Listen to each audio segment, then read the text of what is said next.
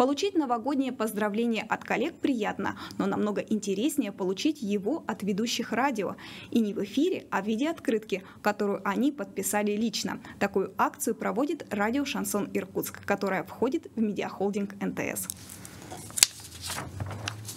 Уже сейчас наши коллеги, ведущие радио, собирают адреса своих слушателей, чтобы после подписать фирменные открытки с приветами и поздравлениями и послать их по почте. Да-да, новогоднюю весточку придется немного подождать, но оно того стоит. Открыток всего 50, поэтому нужно успевать поучаствовать в акции. Для этого надо слушать радио «Шансон Иркутск» каждое утро.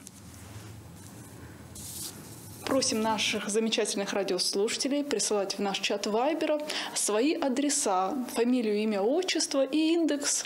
После мы подписываем открытку, вкладываем ее в конверт, туда добавляем еще частичку своей любви и всю эту красоту отправляем.